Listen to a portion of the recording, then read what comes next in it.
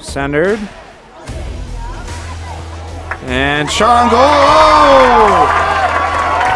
Goal for Frontier! I think that was Carly Robertson, yep. Thrown way downfield. Frontier with an opportunity here. Maddie Bennett passes back, shot, and it's going to be a goal.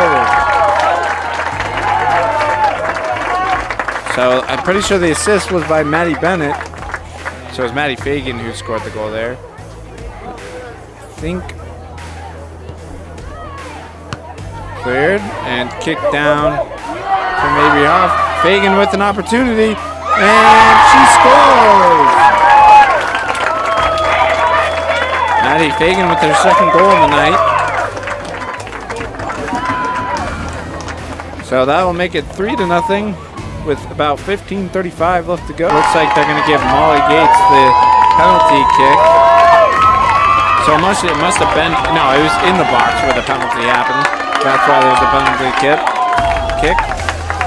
And Molly Gates will be taking the penalty here.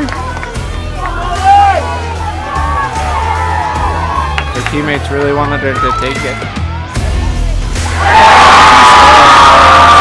Molly